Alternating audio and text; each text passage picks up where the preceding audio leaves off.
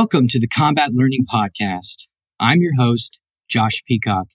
If you aren't already, please go to combatlearning.com/newsletter to get subscribed to updates on the podcast and training resources. To say thanks, I'll give you my transfer cheat sheet, a simple list of do's and don'ts for how to design your practice activities for maximum effectiveness. If you've ever wondered if your training methods are going to transfer to competition or self-defense, this cheat sheet is for you. Plus, I'll send you my little ebook, The Introduction to Motor Learning for Martial Arts, to get you up to speed on what we're talking about. Go to combatlearning.com/newsletter to claim that now. Today, I'm joined by Greg Souders, a third-degree black belt in Brazilian Jiu Jitsu and the owner of an academy called Standard Jiu-Jitsu. In this episode, Greg reveals how he runs a totally radically ecological grappling program where he doesn't even teach techniques in the way we've always seen them taught. Greg has stripped down everything we take for granted about teaching martial arts and rebuilt his program around the ecological dynamics and constraints-led coaching frameworks. He's changed everything, even the way he talks about jiu-jitsu to his students, which frankly, I think might be revolutionary.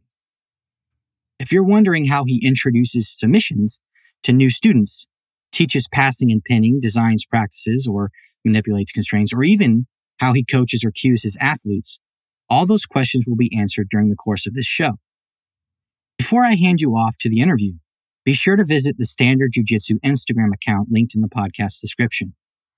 There you'll find concrete visual examples of how Greg Souders guides his students to learn submissions without teaching them through the usual lectures, demonstration, repetitions, and drills. He's also had 2 prior interviews on the podcast of my friend Scott Sieverites, a highly recommended podcast called Primal MMA Coaching Podcast. Links are also in the description. Definitely check those out as well. So if you're excited to jump in, hit the subscribe button on your podcatcher and enjoy the show. Well, welcome to the Combat Learning Podcast. If you would, go ahead and introduce yourself and your martial arts background to the audience so they kind of know where you came from, so we can contrast that with how far you've come now. Oh, yeah, for sure. So my name is Greg Souders. I started doing Brazilian Jiu Jitsu back in 2004. I actually remember my first day. It was February 10th, 2004. That was the very first time my feet stepped on the mat. Nice. I was 19 years old. And I fell in love right away. For that first week I trained 6 days that week, and I've literally been on the mats every single day, minus a little bit of injury setback. But for the last 18 years, that's what I've been doing. My main focus when I first started training was I wanted to be a high-level competitor. I was interested right away. So I trained almost exclusively with the gi on, the gi jiu-jitsu for 12 years straight. I did do some no-gi competition here and there, but it really wasn't my forte. I wasn't really interested in it as an art itself. But yeah, so that was kind of when I started and what my original path was. And then I started training under a man named Lloyd Urban. He was my coach. Mm-hmm. You guys can look him up if you'd like, but that's where I learned all of my jiu-jitsu from. And then I left his team in 2013 and started my own in 2014. Called Standard Jiu-Jitsu. So I've been a coach and school owner since then. In 2016, I stopped training with the gi on and I started going down the no-gi path, and I've been doing that ever since. So that's my jiu-jitsu history. Nice. Do you train exclusively no-gi now, or do you still do the gi? Exclusively no-gi. I'll never put the jacket back on again. Nice. I've been moving that way myself. The place I train at now is more MMA focused. So they don't do any gi. It's just no gi. And before that, I didn't really like it. I was more of a gi guy. But now that I've been forced to acclimate, I kind of like the no gi better. It feels pure, feels simpler, and it's better for my fingers. No, true. I mean, my fingers I couldn't open a soda bottle or a jar of spaghetti sauce. My fingers were wrecked. Damn. But it's funny because I came to the realization that around 2016 is that we're not really learning how to grapple with the gi on. I don't mean that. Well, I can explain that more deeply if you want, but we're learning how to jacket wrestle. We're learning how to use a jacket to control a body. We're not learning how to use a body to control a body. And that's kind of the big realization I came to. And I was like, man, I really want to make it more fundamental. I want to strip everything down and find like the core of the grappling art, so to speak. And so that's why. Yeah, no, that's funny. I want to get into that because that's actually a perfect segue to my first talking point, was really to talk about global and local invariant features of jiu-jitsu and the system, as we use the word system in a certain way, coming from an ecological perspective. So I think that really is a great segue to that, because that's what we're really talking about. What aspects of grappling are common to all of grappling versus just jacket wrestling, which is a particular type of wrestling. For sure. I tell my students, like, we can look at it as like grappling is the umbrella that covers all the sporting rule sets. The sport and the rules under which it's engaged are a constraint in and of itself and will sort of guide the emergence of certain behavior qualities. And so if you have cloth on, we know that cloth allows you to create torque or force at a distance, allows you to create more torque on the body. So we're going to be more inclined to grab at the ends, the collars, sleeves, things like that. And wherever the jacket is touching exhibits control over the skeleton. So this changes how we create the perception and action coupling to certain aspects of control. So anyway, it's a thing in and of itself. And so it's not pure grappling. It's a tier down from grappling in my little stupid mental model here, like as I define grappling. But grappling is the act of nothing else but two bodies. Anyway, so yeah, jacket wrestling is an aspect. Yeah.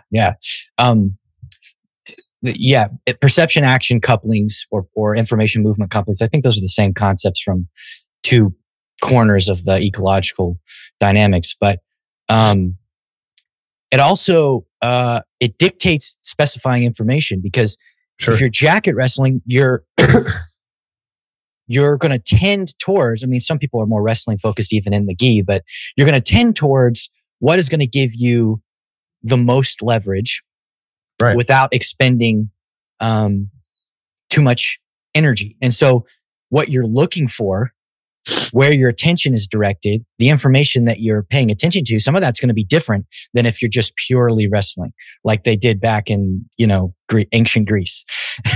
Well, you're bringing up is a very interesting topic, and for two reasons, I think. So one is, jiu-jitsu, the gentle art. I'm not telling you what Jigoro Kano originally meant, when he talked about judo. He writes about it extensively, but by gentle, I think he really was trying to get at the idea of efficiency. So we want more for less. And so that is the foundational philosophy. So what I teach my guys is jiu-jitsu is the philosophical lens at which we look at the sport of grappling. And so that's kind of what we keep as our philosophical basis for one of the reasons why we select tactics, mechanics, or strategies, is we try to look at the human physical system and its how we're interacting with it for the purpose of maximizing efficiency. And then the second thing is, a lot of people see the difference between, like, let's say jacket wrestling and wrestling, and they think there's this like, wrestlers are these powerful physical beasts and they're not using efficiency. Well, they are. It's just that there are certain grappling tactics or positioned in grappling that require greater levels of energy dump. And so when we're talking about like the standing engagement, for example, where we can't control at range and there are no wedges holding the body still, the amount of energy that needs to be input to put somebody on the floor is a lot higher than it would be if I were able to grab a hold of somebody's cloth that's already attached to their body at a distance and then try to put them on the floor. It just looks a little bit different. Yeah, absolutely. An interesting point on the Jiu being translated to gentle. It's also translated to soft sometimes, but what's lost in translation, and this is based on some reading of like traditional martial arts nerds way back in the day that know Japanese and everything. They some guys I was reading on like some old website that doesn't even exist anymore, like koru.com or something like that. They were saying that Jiu has this connotation of adaptability or pliance. So its ability to be flexible and adapt. Yeah. This connotation of like being pliant or adaptable, like water filling up and do which really that actually goes well with the ecological side of things, even though their idea of how that works is not how we would approach it. Like the traditional Japanese approach to training is very like kata oriented, like no matter what you do. But what was interesting about the kata concept, something I know personally, is like Jigoro Kano wrote about this. He didn't use kata. So his idea was to break away from kata. So that was like one of his big masterful thoughts. I mean, because before he came up with his live training or Randori, everything was practiced like as a dance or as an exchange. Mm-hmm. And he was like, well, this isn't true because we don't know what would actually happen if two people were to not only do this at full power, but do this at full power to each other every day. So he was like, what can we do where we're using true our true energy, like, and not hurt each other? What would actually come out? And that was one of his original questions. And so, yeah, kata was something he actually got away from. And that's even more interesting with the drilling concept. It's like this guy creates a way to engage in combat that removes drilling as the main mechanism for discovery. And then it's now heavily reintroduced in our community as the way to learn skill. So I have a hypothesis about that, but this is not the place for that. I guess we can talk about that later. Yeah, no worries. So I want to talk about I mentioned it before, the global and local invariant features. Can you explain what those are and how that helps you approach the way you train your own athletes? Yeah. So we actually start with just an idea about how we're trying to approach engagement. Okay. So we're looking at the fight as it's expressed by the human physical system. Mm-hmm. And so we're trying to use the body as the objective factor. So our environmental constraint based on the task we're trying to perform is the human body. So how does it move? Why does it stand this way versus this way? What are the reasons it orients itself in the world to do these basic things? Right. So we use that to help guide what we would call our global and local invariants. So global being things that never change. So for example, in a combat sport, once the fight starts to engage and someone hits the floor, there's always a top and bottom person, for example, right? There's always a top and bottom person. It never changes. So in order to do any tactics from the top position, you have two foundational tasks you must always be performing that takes priority of all others. And that's to stay on top and to hold your partner down. So those two task constraints never go away for the top person. They are the foundation of top position. So whether you're trying to hold the mount, you're trying to hold the top of half guard, you're trying to stand on top of somebody using belly up open guard, all the information you're picking up, all the perception action coupling you're creating, all the decisions you're making have to do with those two things first. That's why we call them global invariants. Mm-hmm. Now for local, these will be things that start to happen when specific alignments start to take place. So let's say I'm in top position and I'm in the chest to chest half guard alignment. What do I need to focus on where am I trying to pull information from to perform specific actions within that specific alignment? And then we would have local rules for that engagement, like keeping chest to chest coverage, making sure we're always keeping our wedges aligned with the shoulders and hips, things like that, And now I'm just using this language to talk to you. If I were to tell a student about that, I wouldn't tell them to focus on their own body. We would find external factors to teach them this. But yeah. Analysis is different. Your analysis as a coach is different than how you actually coach somebody. 100%. And I think that. Oh, sorry, go ahead. Yeah. Oh, I'm sorry. I was just going to say, which is something that most coaches don't understand. They think that because they've had an insight about how their own body works or how they see other people moving, that they need to tell them to move that way or to tell them about the insight, and that will produce skilled movement of that capacity. And it just almost never does. It's mind blowing to me. I watch it. I watch instructionals now for the purpose of just kind of cynically judging it, because I look at them like what they're saying is not even helpful. They'll be like, okay, put your arm here first, then you put your elbow here, and I'm like, okay, you're telling me what you're doing. I can see that with my eyes. You don't even need to say anything. Mm-hmm. Why are these happening? Like, when am I going to have the opportunity? Is that grip important just because it's that grip, or does it have many functions, or are there different places I could put my hand for the same? I mean, I don't know what you're telling me. Like, there's no information, there's no conveyance of information between why you're doing this and what you're doing. There's none. And so anyway, I'm always blown away that they can't see that. Yeah, people think, and I as a younger instructor, when I was teaching, I fell into this too, because I'm a fairly articulate person. So I can come up with all these ways, and I got praised for it too, right? So I did it more and I hit harder on it. I had all these ways to describe things, and I had analogies and all this and that. And analogies can be helpful, but intricate ways of describing how the hip moves in coordination with a reverse punch or something. You know what I mean? Like, no, no, that is not good instruction. That is me jerking myself off a little bit in front of the class. Oh no, I see that I use that same phrase, man. It's like you're just showing off at this point. The polite way I put it when I'm in polite company is self-aggrandizement. But for sure. Yeah. I'm not that polite, so you have no. Yeah, I'm among friends here. So, but yeah, self-aggrandizement. That's absolutely that. But so you mentioned, and this is what's something that's really interesting to me. So is the way that you talk about training, especially with your students. You mentioned chest to chest alignment and chest to chest coverage. So you have a particular way that you talk about the positions in jiu-jitsu and wrestling. So what is that? I want to call it a taxonomy. How does that taxonomy work, and why did you decide to change the way you talk about jiu-jitsu to this sort of idiosyncratic way? Okay, so the main reason we want to do it is people talk about jiu-jitsu in moves. But you realize that moves are just moments where a bunch of skills come together for a specific effect. Mm-hmm. And then, so actually, I'm going to see if I can articulate this, because the path to this started a long time ago. I remember thinking this one thing back when I was a purple belt and watching class. I remember I was teaching at my old school when I was training with Lloyd. And we would show moves, of course. And I was always like you, I was trying to be articulate. I was trying to describe every movement the best I could, no waste, like really get these guys doing what I thought would be right.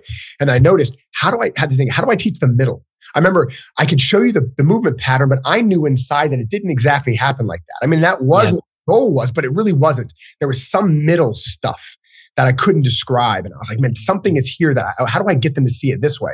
I remember that was actually the first thing that triggered in my mind, like years back in like 2007.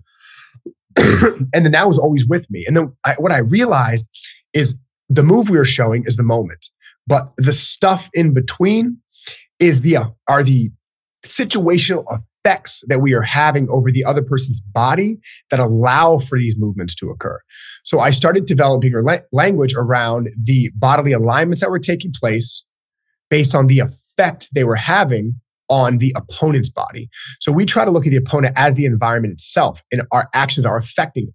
So rather than talk about our actions specifically, we talk about our general alignments and how those general alignments are targeted toward a specific task goal and what effect that we're trying to produce. So for example, if we're talking about chest to chest contact, we're talking about our largest surface area covering their largest surface area, right? So that's the physical alignment. That's the situation allows us to occur. And what we say is that we can apply the most amount of body weight to a large surface area from a large surface area. So as we work, we are trying to hold our partner underneath our chest. So when we look down, if we see our partner under our chest, then we know the alignment is going to produce the most force or the most weight application, quote, possible, right? Like, and again, I'm using these strong absolute words, but only to describe why I'm using that language. But yeah, so I mean, absolute's not really real. We don't know what absolute means. It's like just enough, right?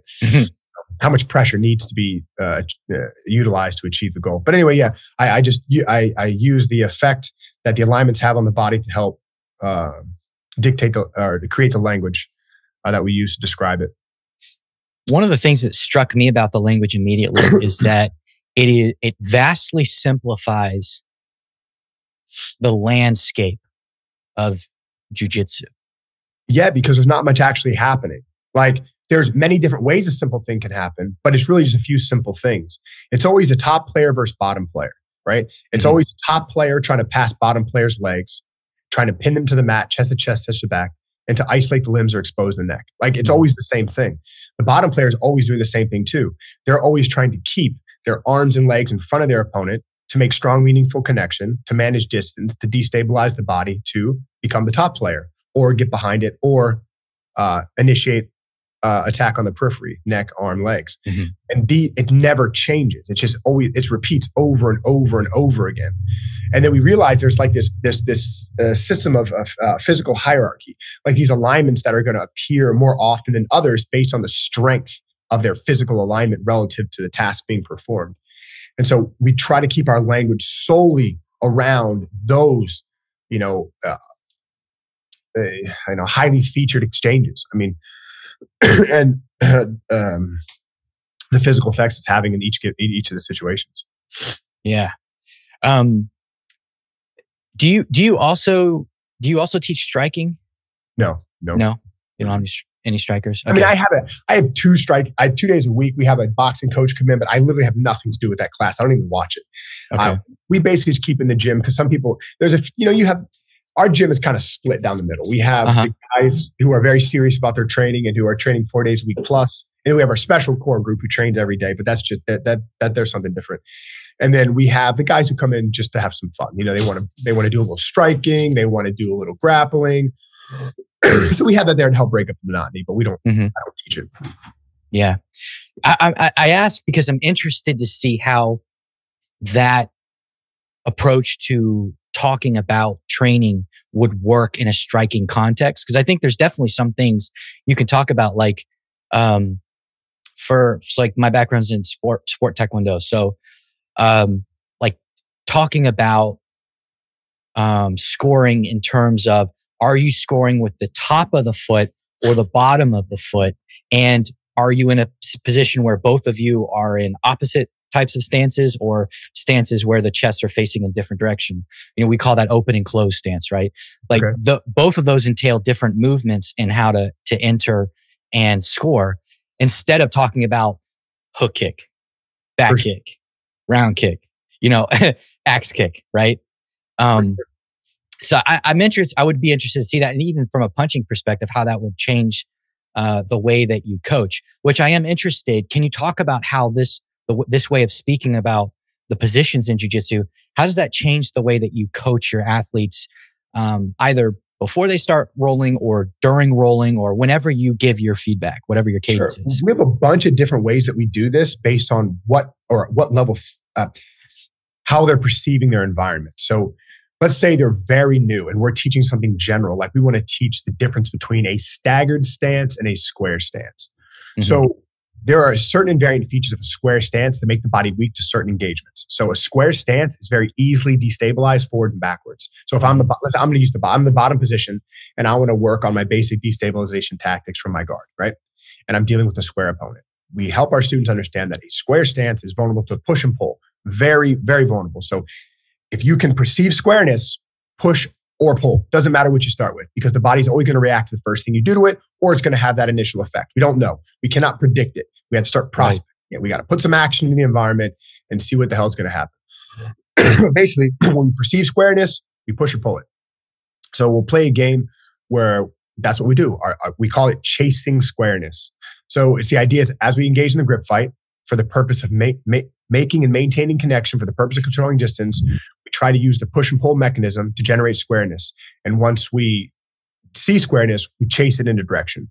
We use that connection to either pull our opponent towards their hands to, help manipulate the square position, or if we feel resistance on the pull, we push them backwards to destabilize squareness to the butt. And this would be a way that we help the students understand why squareness is vulnerable, and we help them go through their own search, come up with actions that take that into account. So they learn how to feel it for themselves rather than just memorize it. So we don't give them moves from it. We just tell them to engage with it. Now, sometimes if I want a specific action to emerge, I'll basically tell them what someone wants to do. I'm like, all right, in a square position, you can more easily destabilize someone backwards if you can hold both of their feet still.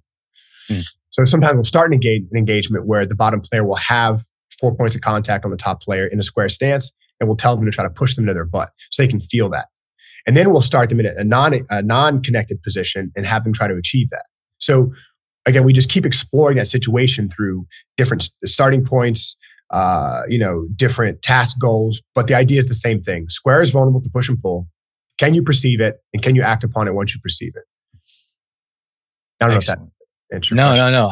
I really like that. I think people that listen to my podcast are at varying levels of where they are with ecological dynamics. And some people are just looking for something different because they feel or intuit that what they've been doing most of their life is not, there's something missing, or it's not as effective, or there's that disconnect, right? Where you're talking about as a purple belt, looking at how you instruct versus knowing that there are big chasms of gaps between instruction and the actual skilled performance of a movement.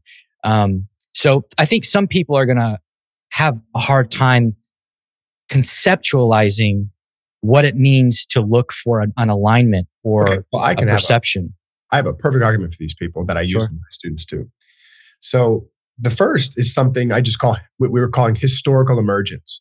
So we have to understand that the first two people that ever engage in any given activity, like a task-focused game, like let's say two guys are hanging out, like, man, I wonder if I can throw you down on the ground. And they're like, yeah, try it. And they start, right? There's going to be something that emerges that's going to allow one person to have success over the other. And it's not going to be based on instruction. It's going to be one person trying to accomplish a task and figuring it out. And if it happens, they're probably going to try it again. And if it's highly successful, they're going to keep going after it, right? And if no resistance they receive from the person they're playing with is ever great enough, then it's probably going to spread. If other people join in the game and they're going to see that guy do that thing that he just did, they're going to maybe try to copy it. But again, it wasn't instruction that happened first. It was a concept based on a task, right? So I want to perform this task. Well, what's the goal? Well, I'm going to try to throw you down on the ground. Okay, let's go. And then something emerges. So that historically, the thing happens before instruction is given. Right. So if we know that, then why the hell would we do it any differently? Like, if it does that on its own. So what I tell people like this is, you're not coming here to remember what I've learned. You're coming to be given the opportunity to be aligned in the situation from which I learned it. So if my skill emerged because I was in this alignment, then you're going to start here in this alignment and see if you can get it to emerge too. And here's your opportunity to learn it for yourself like I did. So I might have had to do 47 different variations to come up with this for the first time. But since I now know how this emerges, I can just start you in the alignment that I originally had success. So you don't have to reinvent the wheel. I can just start you where I am. You know what I mean? Yeah. And this requires almost no explanation. And the second thing is this.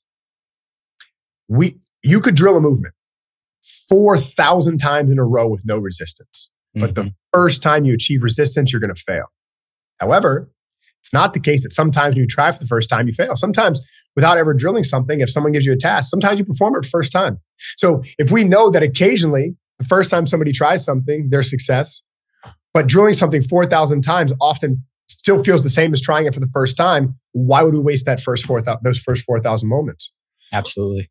So these are arguments that I try to use to help prime the mind and defeat that initial expectation. Right. It's like a Cain and Abel situation. Like how did they settle their disputes before Cain decided to bust open Abel's head with a rock?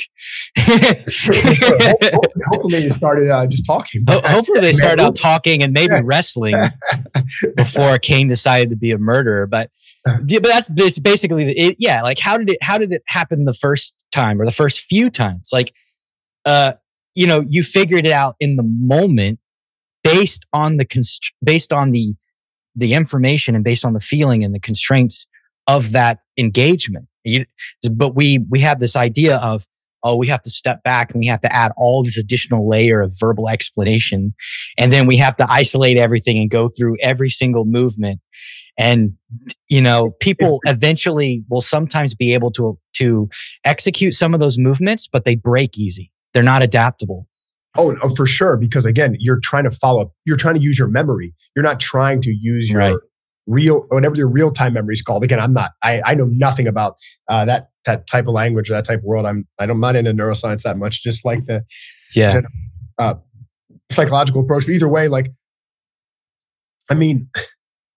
if we know it works one way by direct engagement, why would we not do it that way? I mean, I can't. I used to be an IP guy too. I was like calling Anders Ericsson, and I drilled my face off, and I was in perfect practice, deliberate practice. I did all that, and it was like, man, I just was not receiving the results that I wanted. And the second I stopped doing it, and I just started to play in the environment and let the things that emerged came out, and I tried to repeat them based on my my discovery of them, and man, it changed. It became like a much more interesting and fluid way to do the procedure. So I don't know how people are still stuck on the other thing. I'm just not sure. I heard this one thing one time. I was listening to a talk. The guy said that the intellect is fluid. So what kind of happens is when we hear something that sounds good, it gives the brain this tingle like we know it too. Real knowledge isn't memory. It's you understanding it for yourself. Whatever the difference there is, I don't know. But there's declarative memory. There's procedural memory. Procedural memory is remembering to move a certain way. And there's a remembering going on when you when you come in contact with the same information or the same problem, like repetition without repetition, there's a remembering going on, but it doesn't govern your movement in the moment. It just creates a stronger attraction to a particular alignment. Yeah, and what's interesting is me and my black belt, DeAndre Corbe, who's the guy who I've been experimenting on the most heavily. So he came to me as a black belt, and this guy was like, his jiu-jitsu was not complete. Like I was surprised because I knew he was good, but then when he came into our room, he wasn't good, and I was so shocked. I was like, man, this guy is like a high level dude. But anyway, he's been working with me the closest. Like this guy moved down. He moved from Virginia Beach to our place and been working with me. And he's fully bought into this ecological approach, so much so that he doesn't even remember what he did before. Like it's crazy. We talk about it. But anyway, like he's my guy. He's the guy I'm trying to use to say like, hey, even if you have previous training, even if you have a lifelong attachment to the IP and all this other stuff, you can change your perspective and you can enhance your skills. Anyway, that's kind of something that we're doing on our side of things. But he says that we would talk about this process, this memory. We agreed. It feels more like forgetting. So yeah, this the process of actually bringing knowledge in and changing your behavior and making it more fluid and adaptable to the environment, it doesn't feel like memory. It literally feels like forgetting. So memorization feels like, oh, I have to stop for a moment and think, right? Whereas when you're in the live environment, you're making choices based on what's happening in real time. It doesn't feel like memory. It feels like you don't understand how you just did it. Right. And you can only look at it afterwards. So after we sit down and we're theory crafting about what just happened or what we could have done better, it's only then that we recall. It's just it's an interesting feeling. Yeah. You know? Yeah. Yeah. And there is an interplay with thinking about your training afterwards and helping that consolidate learning. But again, it doesn't control the behavior. Because every time you get into this loop about indirect control of your movement, for sure, mental models and all this garbage, people are like, well, what about thinking about it afterwards? And that seems to enhance learning. Yes, it does enhance learning, but that's not what learning is. Learning is not motor control. Motor learning is occluding all of the things that don't work and then going to alignments and attuning your perception to what you need to be focused on. It's not about running programs that are pre-built of how to deal with every single possible situation that you can conceive of. Yeah, because I think people don't realize the difference between like things they're thinking about and paying attention. Like, right. Yeah. Like paying attention is being open and allowing information to come in as it is. You're not living in your head. You're living out with what's in front of you. Absolutely. Yeah. And that's the different thing. And I try to tell my students that I think the two strongest factors for learning to occur is intention, is having an idea of what you're trying to accomplish. And two, your focus of attention, where you're putting your energy. Like where are you putting your eyes? Where are you putting your hands? For what purpose? If you know that, that's all you really need to know. Learning will occur. Like you don't have to like jam it in the brain. It's happening. You know what I mean? Like we have this weird ego about our consciousness. Like if I think about it the whole time, it's going to learn better. That's not there. It's non-linear because we don't know the input-output ratio. We just know that if you're engaged, you have your intention and you know how to focus your attention on the task that's in front of you, learning will occur. And so that's really what I try to teach my guys is the foundation for it. It's not so much this, indirect perception, this indirect memory, or this thing that you have to have stored in your head, this motor program. And really, it's not that. And the good thing is that now we're so far beyond having to explain ourselves to the students. I mean, the new guys coming in, but the people who've been there, they get it now. Like other local guys come in, higher belts. I talk on Scott's podcast, and my 2-year students are literally just working. These guys have been training for 15, 16 years. Like they don't even believe it. That's why they're coming to our gym. So yeah. Absolutely. So I'm interested to know, because there's always this push and pull every time you come up. You'll make a little bit of, you'll be talking to somebody, be kind of good up front. You'll make a little headway, and then you'll talk about facilitating learning instead of doing something like direct instruction. And then it'll just blow everything to hell, right? And then now they're like, oh, you can't. You got to teach them. You got to go through the steps and everything. So how do you facilitate the learning of an arm lock? How much of it emerges on its own, and how much of it is something that you're it doesn't emerge on its own. It's got to be guided. So this is why I talk about the invariants of the global and local invariants. So there are local invariants of controlling an arm that don't change. I don't care if you're 260 pounds and 70 years old, or you're 115 pounds and you're a 13-year-old female. It's the same, right? Now, the angles we use, the force applications, the alignments can have tons of variation within them, but the invariants that guide the breaking of an arm are never change. And so what we do is the only thing that we do to help our students learn is we play with the amount of variation, right? So if I'm dealing with an advanced student, we allow for as much variation as the new student can mentally handle. For the beginner student, we constrain it down to the most invariant of the alignments that you can think about, where the decisions that have to be made are so small that they don't really have to know anything. And so, for example, if I want to teach an arm lock, I will literally put the student in the breaking, we call it the breaking position. The breaking position is when the alignment has been completely had that allows us to put one of the arms into a state of extension over a fulcrum or one of our hip corners. And so what we do is we get them in this position and we tell them, okay, now we'll use any one of your arms to hold on to theirs. So we're going to start with one of your arms holding onto theirs, and you're going to have one leg that's on their head and one leg that's under their armpit. Okay, we line them up. We say, okay, your job, you only have 2 jobs right now. Okay, so you have your global job, which never changes. You need to stay on top and you need to hold your partner down.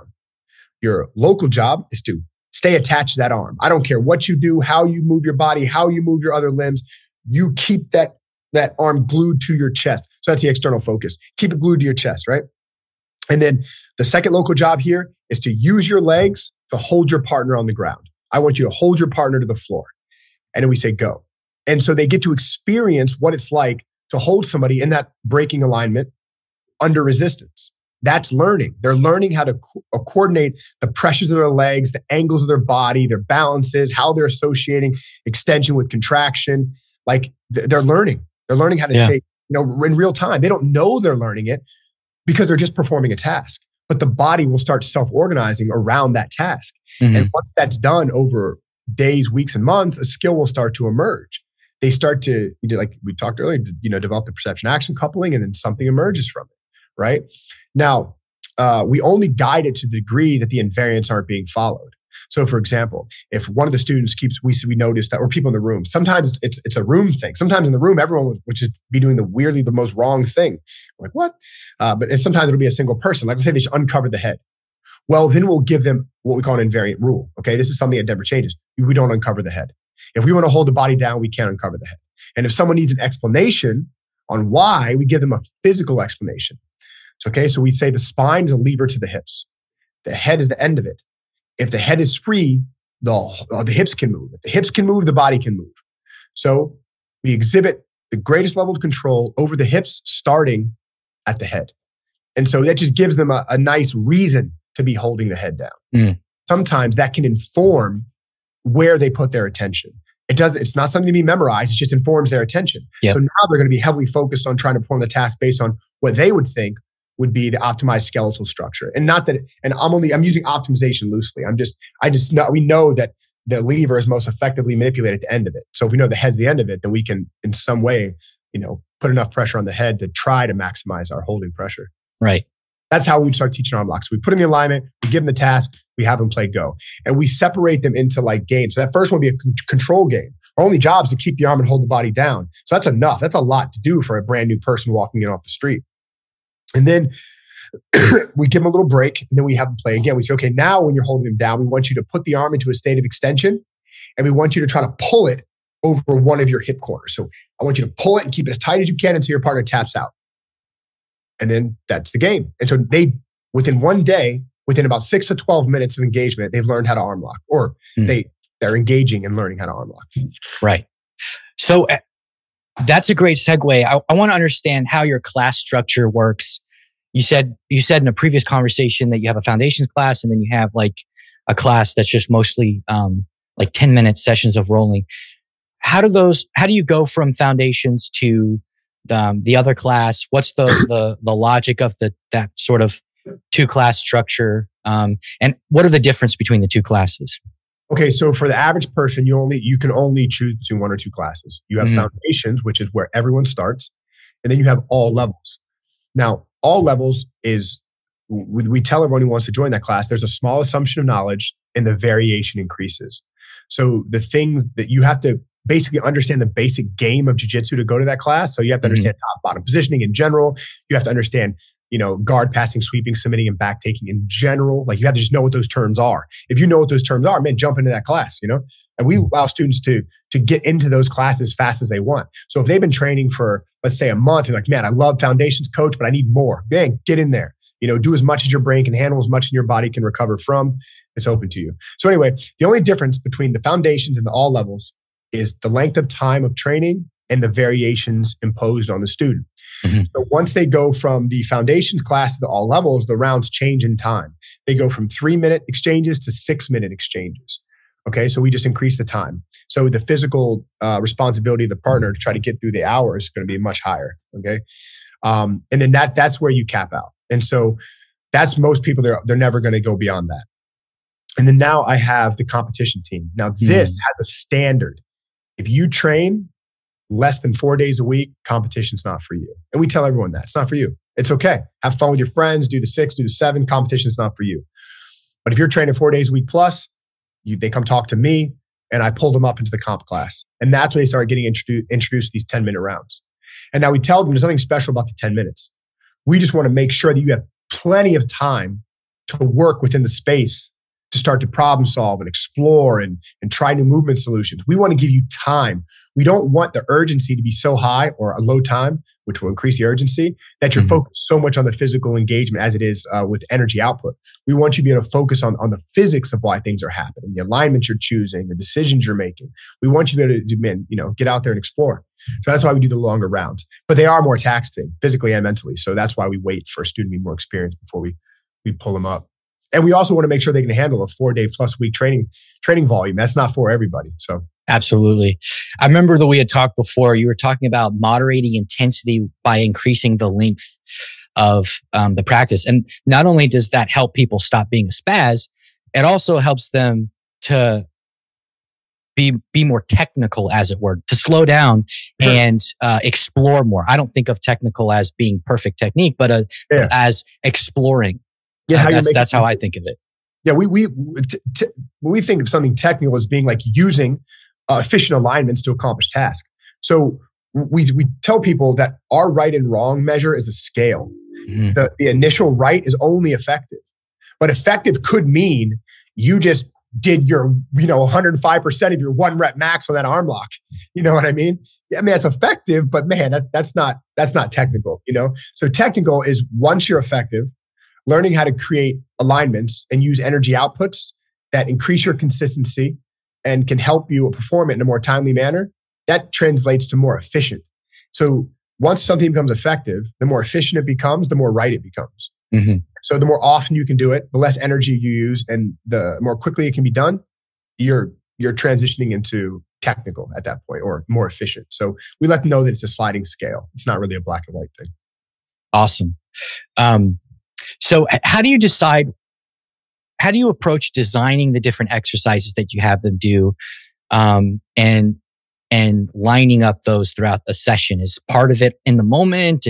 What is the interplay between pre-session designing and then how you adapt to the session within the session? All right, so there's a bunch of stuff here. That's a lot. So, So first, let's start with the most simple global way that we do it. It's really amount of variation within a practice. So the newer the player, less variation. Now it's not blocked, but the variation is just lower. Okay. Yeah. And then the more advanced, higher amounts of variation. So we start with positional alignments that have low variation, and then we work our way backwards out towards neutrality.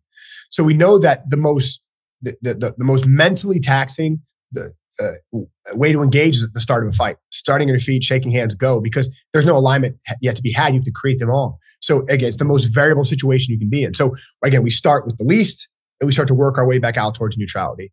So for the basic class, we don't ever start in a non-connected position. Starting in non-connected positions are very mentally taxing for a new player. They don't know how to start the engagement. And now what I say is non-connected, I would mean like they don't start standing, shake hands, go in the foundations class. They just don't. Right. Yeah. They play the whole game, but they do it from stereotypical positions like the half guard, the open guard, the closed guard, mount, high control. You know what I mean? Right. But anyway, okay, we start to be in class, low variation, like in starting in the arm lock breaking position. We do little 3-minute exchanges, and they are more intense. And the reason we do your shorter rounds for beginners, it's intense for them anyway. They're using so much energy because they don't know the alignment that it's 3 minutes for them is like death. You used to see some of these guys like halfway through class. Dude, you only work for 18 minutes. Calm down, you know? But for them, it's like that. Yeah. So anyway, so we do a 3-minute exchange based on like a low variation. And then we start to work our way back out. And so like, let's say arm lock specific. We would go from the breaking aspect to what we could call the control aspect. The control aspect is that moment that you can't break, but you have control of the arm. And then we would add a transition there. Like, for example, we'd start them at the line of the shoulders and we'd have them play a game where they would have to cover the head with their head leg and get into the breaking position. So they get to start with the arm fully locked in and wedged in place, but they have to be able to perform the action of covering the head, sitting back and achieving the breaking position. And then that would be, a few exchanges at 3 minutes. And then we work our way back out towards the mount. And now, and at this point, I would give them what we call precursors. So precursors are alignments that have to happen before control can be had, before a transition to breaking can be had. So a precursor for arm locks, for example, is putting an arm into a state of extension. So we'd start them in the mount and we'd play a game where they would start to learn how to put the arm in a state of extension. And so all we would do is say, okay, top player, your job is to use your arms to take one of your opponent's arms and glue it to their head. If you can glue it to their head and keep it stuck, you win the game. And so anyway, so we go from low variation to higher amounts of variation, going from basically a break, working our way back out as close to neutrality as possible. So I design our games for the day or the week or the month based on that. That's based on that thing. So that's going to be our global way we create practice. Now, the second thing I take into consideration for beginners, the second way I design the program is based on playing the whole game of jiu-jitsu every single day. And what I mean by the whole game is there's always a control component and a relatively neutral component. So I used to do it where I would have like these monthly lessons. So now I'm switching it. I'm going pin, neutral, pin, neutral, pin, neutral every week. So 1 week we're working on an aspect of a pin. Let's say, for example, mount. Okay, the whole week we're doing different things. We're learning how to arm lock from the mount. We're learning how to head and arm strangle from the mount. We're learning how to control the mount. We're learning how to create states of extension and contraction and back exposure from the mount. This would be just different things we would work on. Or we work the bottom position. We learn how to frame, manage distance, recover our guard, reverse the position, things like that. And then the next week, we would work neutrality. Let's say we would work something that linked to that. We would work to chest half guard. And we teach the top player how to pass into side control, how to pass into mount. We talk about pinning the body, staying on top, freeing the trapped leg, putting the arm into a state of extension as a precursor to freeing the trapped leg, anything from then the half guard. And then the next week, we just do another pin. We'd go to side control and we learn how to put arms in isolation, contraction, extension, expose the back. And then the next week we go back to a pin. We do close guard and we learn how to open, you know what I mean? So you're playing the whole game all the time. You're always starting in front of the legs, top or bottom, passing the legs on top, keeping the legs in front on bottom, controlling a pin, working to a submission every single week. We don't, every single day. So that's the second way. We play jiu-jitsu, the whole game of jiu-jitsu every single day. And so those are the two basically main practice designs ways I guide a practice design for the foundations class. And the last thing that I use is I teach to the room. I really make sure that these lessons are actually having an effect and people are engaging. If people are not engaging in the way that I set out the lesson, I'll make small changes. Okay.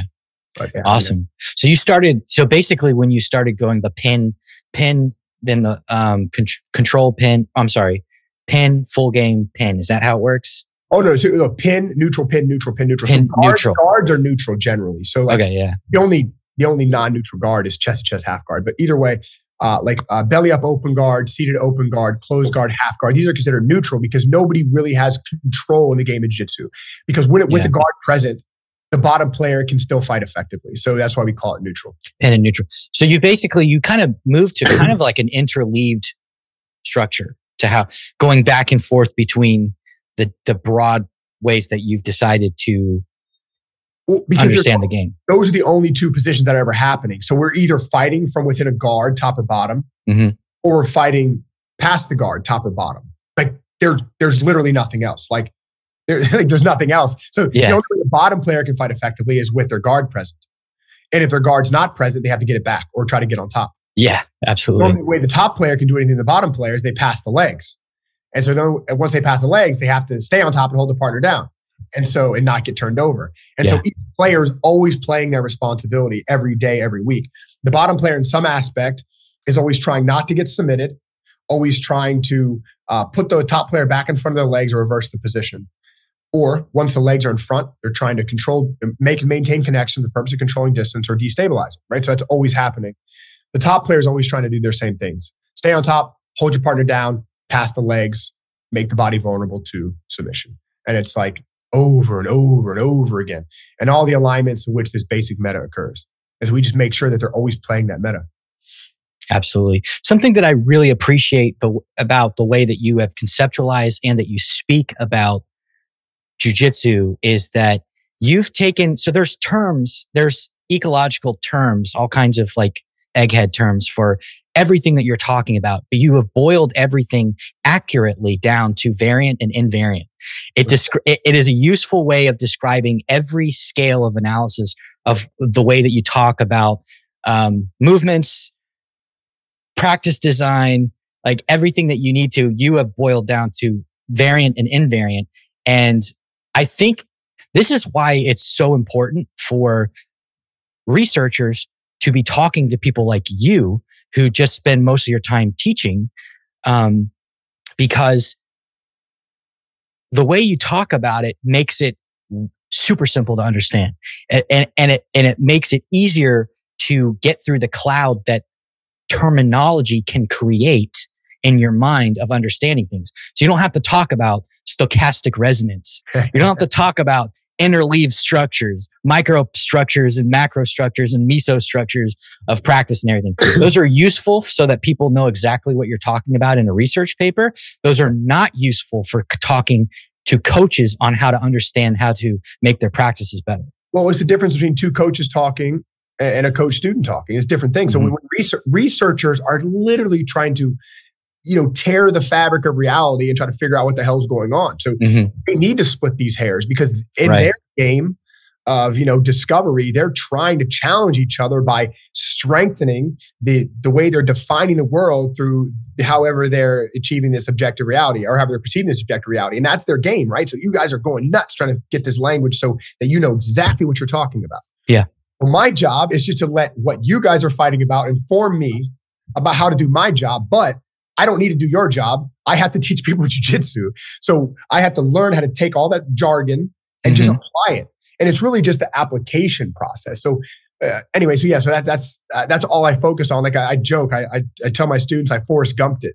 It's like, why'd you put that weapon together so fast, Private Gump? It's because you told me to, drill sergeant, right? So like if Rob Gray says that the only thing that a practice needs, or I learned this from Rob Gray, but I think it was Carl Newell. He said that to coach do the practice well, they have to only do two things. They have to teach what's invariant, and then they have to leave room for self-expression. And so I took that seriously. I'm like, all right, if that's to be true, and if ecology is true all the time, how do I talk about it in the jiu-jitsu? What I need to know as a coach. And that's it. I just distill it down. And this is an activity I like to do anyway.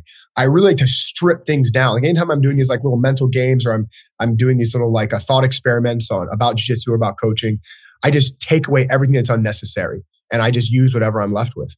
I try to refine this all the time, and I never stop it. I always sit around with my other black belts and we bullshit. We sit there and we theory craft and we joke and we talk about physics and we talk about how could we use this word to better describe. Like for example, we don't even want to use arm lock anymore, right? We just want to use straight lock, twisting lock. We don't even want to talk about because what does an arm lock mean? Which direction do you mean? Do you mean up, down, out? What do you mean? So we're even trying to distill that. So anyway, we just tried it. We like to strip things down. Yeah.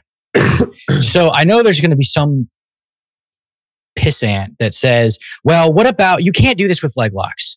Yes, leg locks are just too dangerous. So how do you, you've really addressed this already, but for the actually nerd listening to this that thinks that you can't do this with leg locks because their hobby horse is always different and whatever you're talking about never applies to that.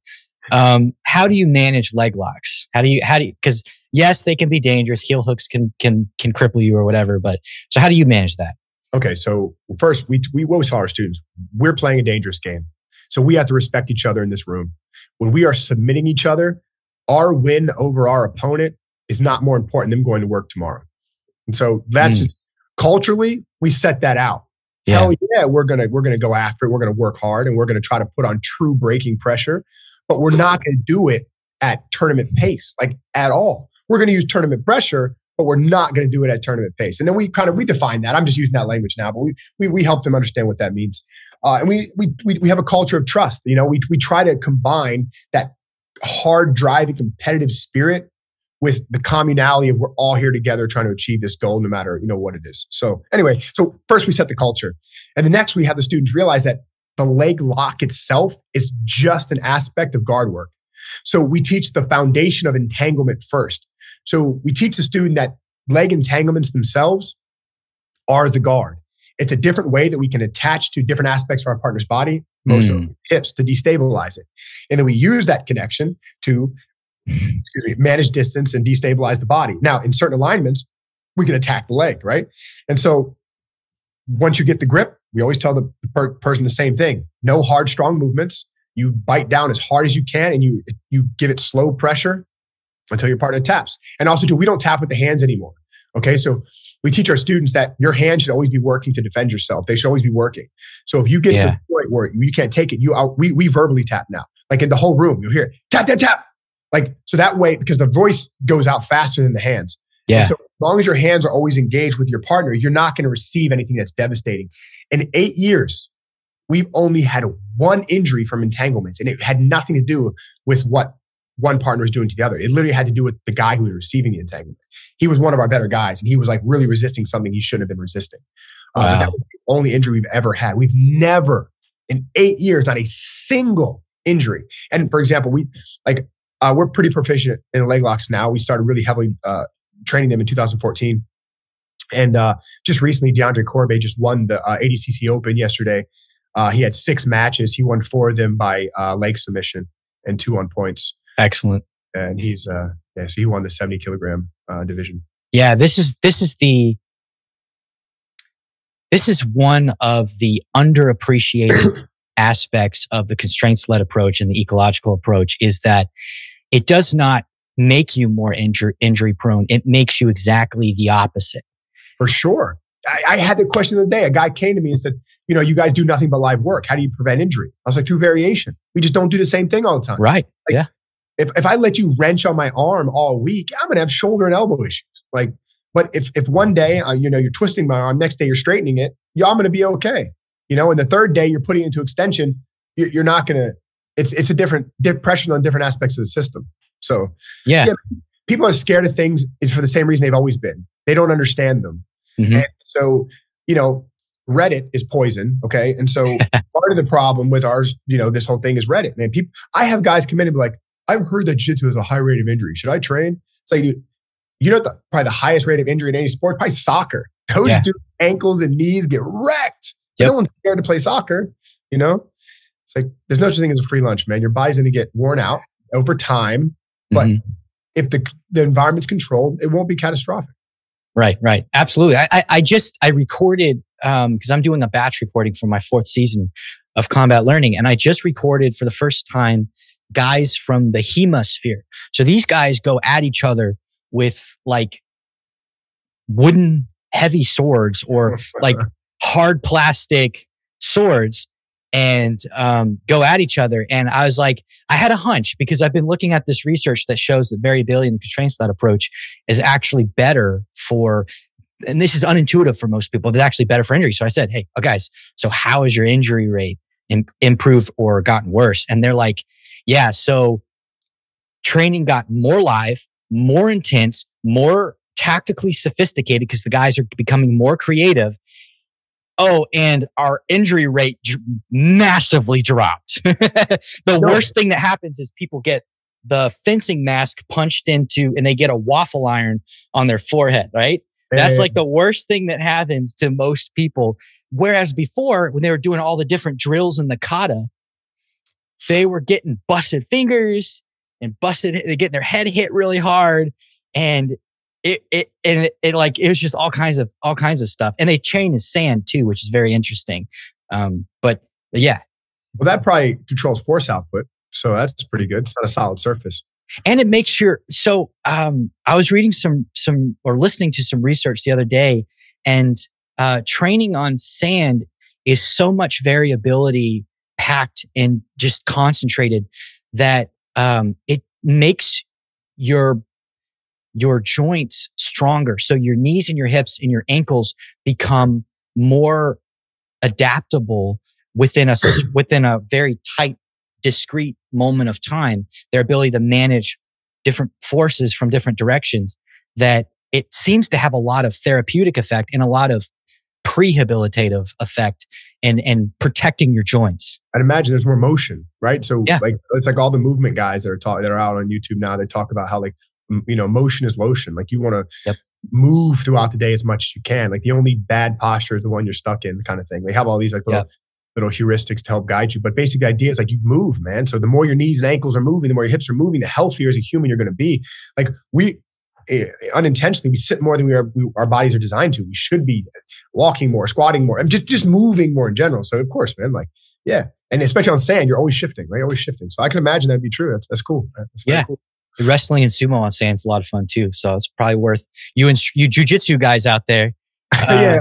Go do beach practices, man. It's not just good for aesthetics. Shit, we fucking live in like a stupid suburban place with nothing to do. All we do is jiu-jitsu, man. No, it's funny. Like our injury rate at our gym isn't high at all. Actually, we do have a problem. So to be clear, we have a burnout problem because our volume is intensely high. So, but this is something we're doing as a personal gym. This isn't a jiu-jitsu problem. Like most people can't handle our volume. We get visitors all the time. And they're like, I don't know how you do this. And it's like, well, most of our guys are volume tolerant. So we really focus on the lifestyle. Like we are eating and sleeping and hydrating as we should. And we keep each other accountable. We talk about it all the time. We give each other strategies on how to do this better. But just give you an example, our average, and so we have a core group of about 10 guys, girls and guys that train every single day. Their average round accumulation for 7 days is 600 minutes. So yeah. So they're doing roughly around, 600 minutes of jiu-jitsu a week. And that's intense. So of real jiu-jitsu, not repping. No, 100% live work. This isn't not repping, not drills. No, there's not a single drill. I mean, not floor shrimps. I had this student in the next couple of years I'm really excited about. This kid's name is Noah Schaffner. We give each other little nicknames. We call this kid Purebred because he's 16 years old. He's never known any other way. He's never drilled. He doesn't even know what moves are. And his growth is phenomenal. I'm so excited about this kid. So, the next couple of years, hopefully if you pay attention to Jiu-Jitsu circuit, you'll see him out there. But he's already had a lot of success. He's only lost 3 matches in the last year and 8 months. He's won like 9 tournaments, and they're all adult tournaments too. So the kid's unreal. And there's nothing special about him. He's not a wrestler. He didn't come from an athletic background. He was a kid who came into the gym and said, "Hey, I want to learn jiu-jitsu." Yeah.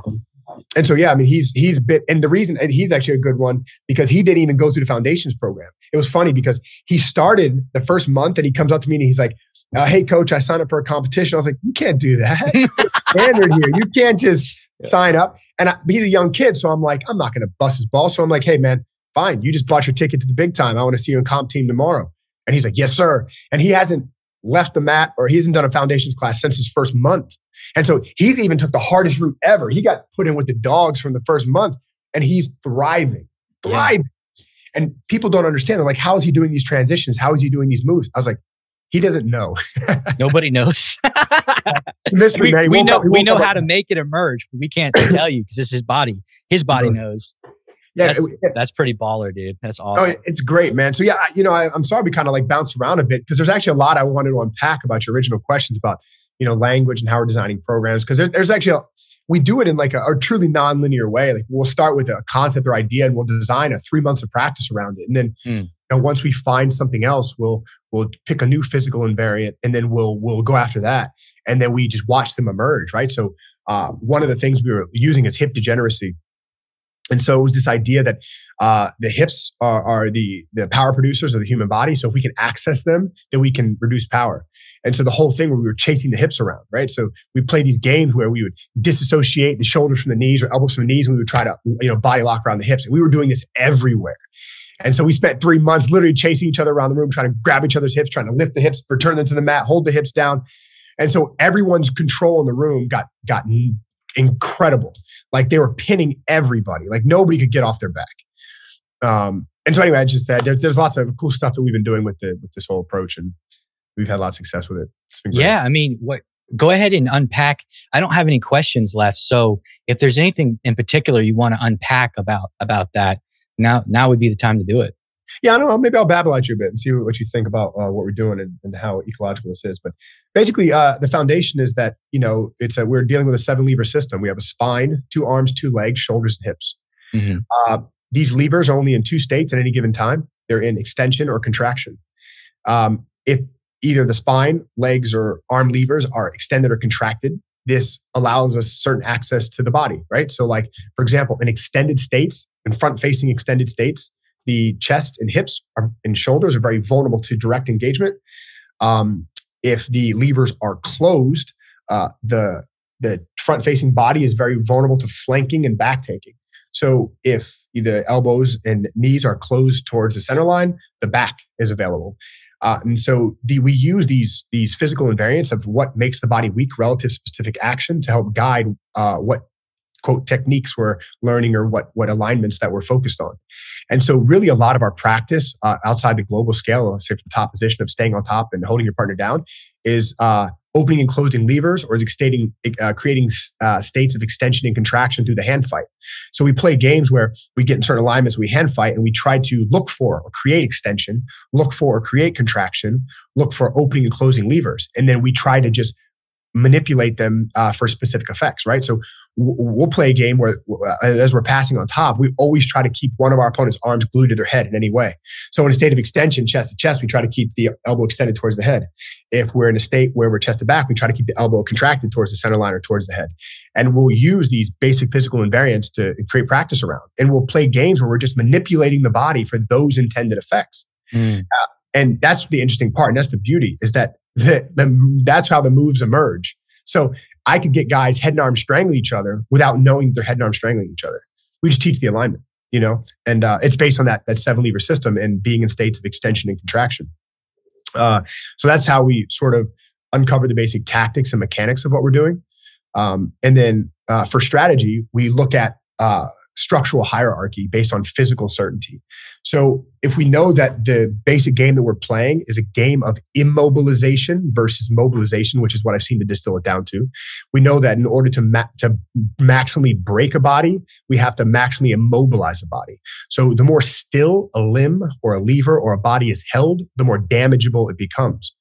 So then all of our tactics that we use to manipulate this physical hierarchy are based on levels of mobility.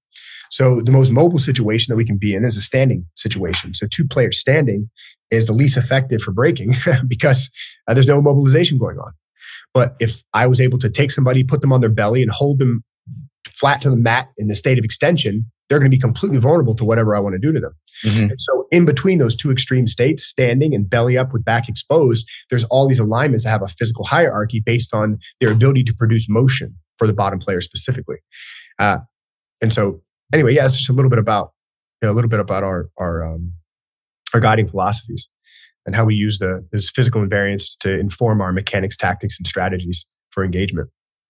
Yeah, no, that sounds ecologically valid, as Rob would say. That sounds super ecological to me. I mean, you're creating scenarios in which people can explore ways to control the human body toward the end of the main intention of jiu-jitsu, which is pinning and then submitting. Yes, that's exactly right. Yeah, perfect. Yeah, that's how we feel anyway. Yeah, it's great. Like we do a lot of time on what we call precursors too. So when we're creating practice, we want to find an invariant feature that allows many things to happen. So making an arm vulnerable, let's say I'm on the bottom and I want to make the top player's arm vulnerable to something, I make it post. So a posted hand affords a lot of potential action on it. It tells us a lot about the state the body's in. And so the more you can create posting, the more vulnerable you can make a partner's arm, right? To overhooking, underhooking, kimura gripping. I mean, you name it. You can post that hand. That hand is yours for as long as it's posted. And so we would play a game where we can reliably create these precursors.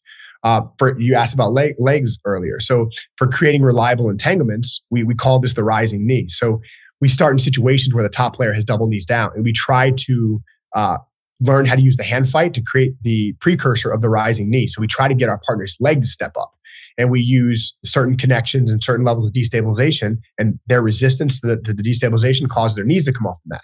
And when they do, we can now entangle that leg.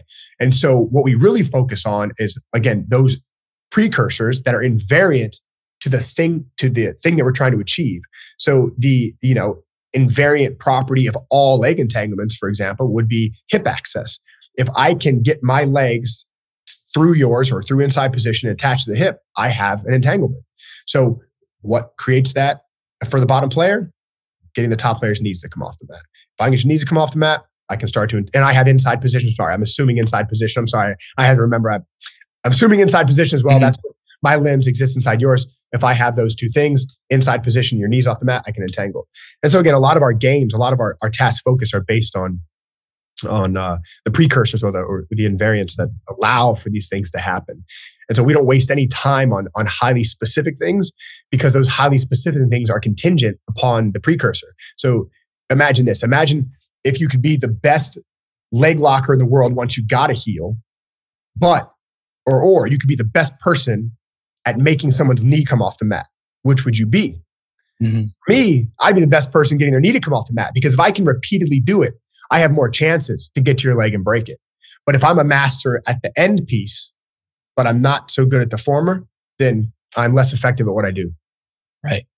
As a whole anyway. Absolutely. There's kind of an order of operations, as you will. I don't want to try and like formalize jiu-jitsu, but for sure, when we talk about like an invariant feature of the system, well, you're creating an attractor state to whatever submission that you want to do, if you can control the body in the right way before you attempt the submission. Correct, and that's where our positional hierarchy or our concept of physical certainty lies. Right, so we are physically certain that if we can keep our hips close to your hips, and I can keep your hips glued to the floor while keeping your knee trapped in the boundary of my knee line, that I can access your heel, I can break your knee. Right? We are it's a physically certain state because it's happened many times before. So it's not the process by which we're trying to replicate it, but the greater situation as a whole that allows the process to take place. And so that order of operations, so to speak, it's not an order of operations based on jiu-jitsu, right? Or the moves in jiu-jitsu. It's an order of operations based on how the body becomes vulnerable to the grappling situations based on the task that we're trying to perform on it. Right? So we're trying to break arms. There's only a few alignments that are going to make it weak to break it. We're trying to break legs, only a few alignments, right? But there's tons of variation within those alignments. Absolutely. Yeah. It just breaks down to the physics of two bodies trying to do damage to one another with leverage. Listen, you should be the average guy to learn it. I mean, it's easy. You distilled it down in a few minutes. I mean, that's how easy it is. I try to convince everyone of this, and really I try to excite everyone about the idea. It's like, you don't need some jiu-jitsu Jesus out here distilling the knowledge down to you that you have to pay for and give your life away. You can discover this for yourself. You can read, 3 books on the ecological approach, listen to a bunch of Rob Gray, and, put some mats in your garage and go to work. Yeah, I think that too. That's a hot take, but people don't want to believe that's the case. But I think you can do that too. If you have guys that are willing to not try and kill each other and work with each other, you can just put mats down and wrestle a lot. And you can. That's how it started. That's how it started.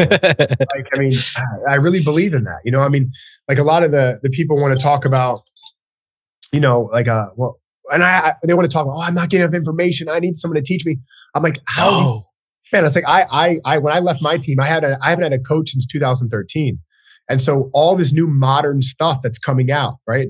We got on the forefront of it too. Like us as a gym, I jumped on the leg locks as early as I could. Once I saw them emerging, I'm like, we're doing this.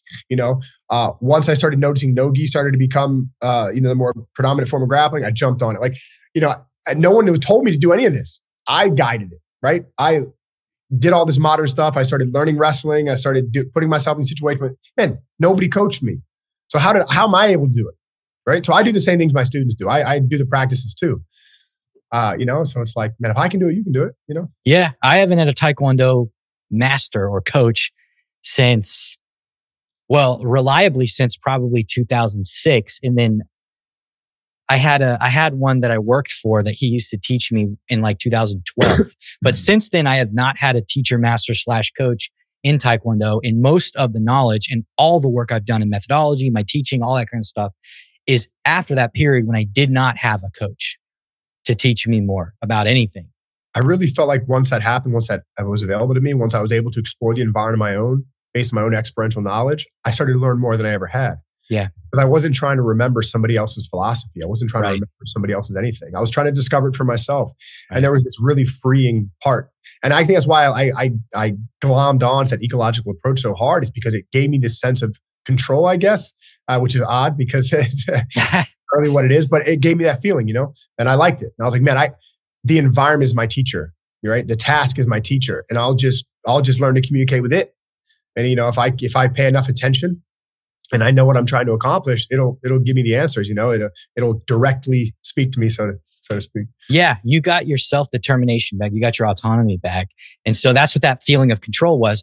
Oh, I can do what I feel, where I feel like my body wants to go, or where I want to explore, rather than having this very ornate structure of how this instructor sees everything being forced. I have to be forced into the shape of this thing rather than trying to go with what seems to be working for me in this moment, instead of being told that what seems to be working for me, what my body wants to do is actually wrong. And I have to do it I have to lift my elbow 3 degrees and I have to do this. And then they have the exact timing of the whatever, even though my shoulder's bad, I have to dive for this whatever from this angle, even though it feels bad. I feel like it's going to fall off, all this ridiculous stuff. You're not allowed to adapt. You're not allowed to, have to do it the way that you're being taught.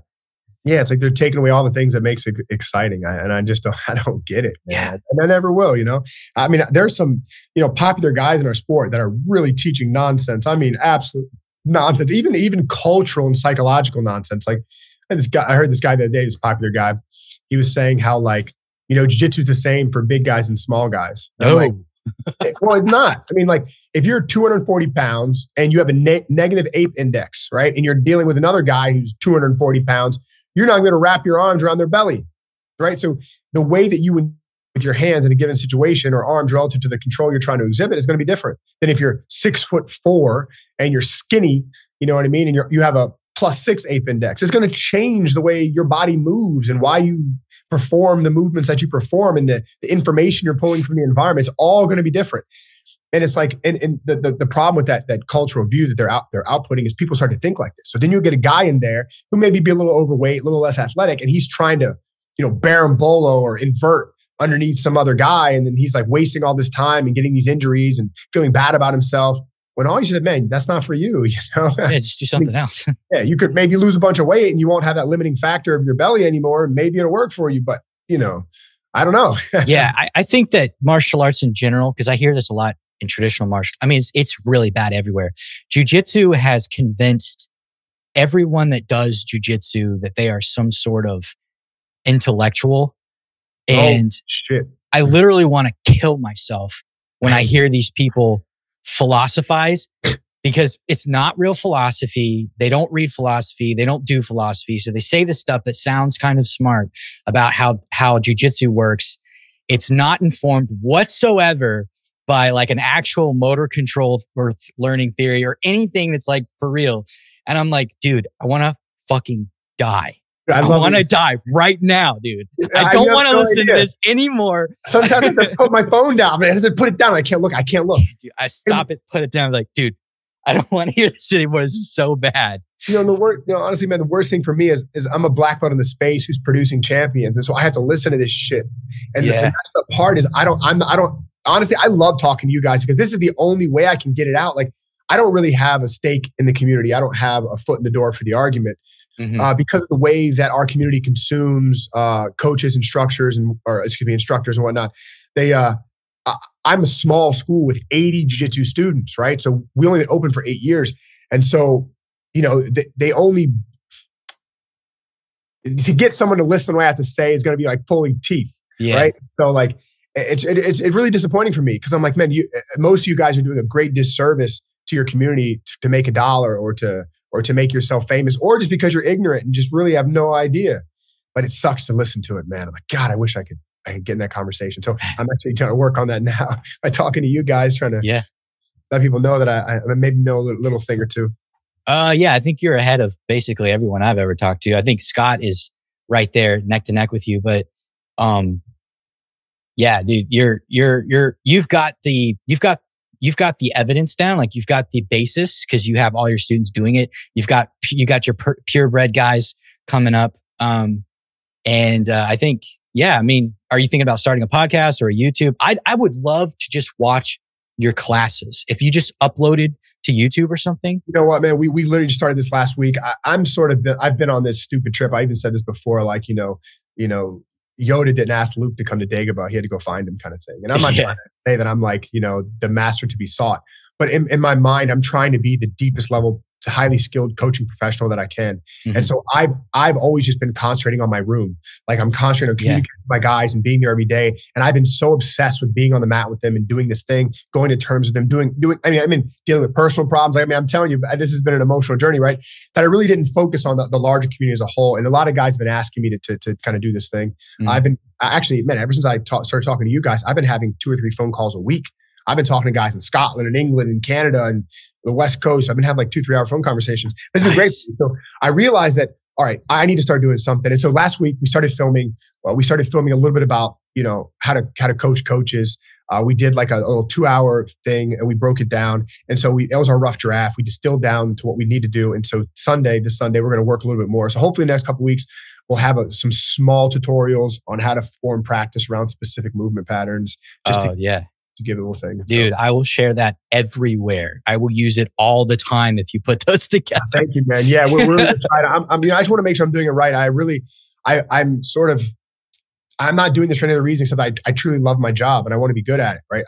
I remember when I first opened my school, I had this like fear, like this deep intellectual thing that was like, you better know what you're talking about. Yeah. Like, you're going to be taking these people's money and you're going to be telling them that you're teaching them jiu-jitsu. So if you don't know what the fuck you're talking about, you're a scumbag. You know what I mean? So that voice never goes away. Every day that I wake up, I'm like, you got to do a better job. You got to do a better job. And even though like, no matter what success my students have or how comfortable I feel with my program, there's more work to be done constantly. I never let that leave my mind. Yeah. So anyway, I don't know. I'm just bullshitting, but yeah, man. So no, absolutely. So if people wanted to find you, reach out to you, where could they reach you at? Honestly, people have been just hitting up my Instagram and, you know, Standard Jiu-Jitsu, at Standard Jiu-Jitsu or at GD Souders. You can just message me. You can call my gym phone. I answer all my emails, all my texts, on my phone. I mean, I engage with all my stuff myself. So if anyone is listening to this and anyone wants to reach out to me and needs help, I'm doing my best. I'm talking to as many people that I can, and I'm going to start giving them content. But yeah, reach out to me if anyone's listening to this. So you can email me, Greg at standardjiu-jitsu.com. You can hit me up on Instagram at standardjiu-jitsu or at GD Souders. Yeah, man, I'm available whenever. Awesome, dude. Well, thank you for coming on, and we definitely have to do this again. Yeah, for sure, man. Yeah, if you come up with more questions, if you listen to this and realize I just kind of too verbose and I was all over the place, that we can get more specific. I can come more well prepared next time, so that way I answer all your questions and give you what you need. Yeah, no worries, man. Thanks so much for listening to the Combat Learning Podcast. If you enjoyed this episode, remember to leave us a review on Apple Podcasts or Google Podcasts or your podcatcher of choice. It really helps us out. Finally, this episode, including the intro music, is produced by Micah Peacock. Thanks in advance, and I'll see you on the next episode.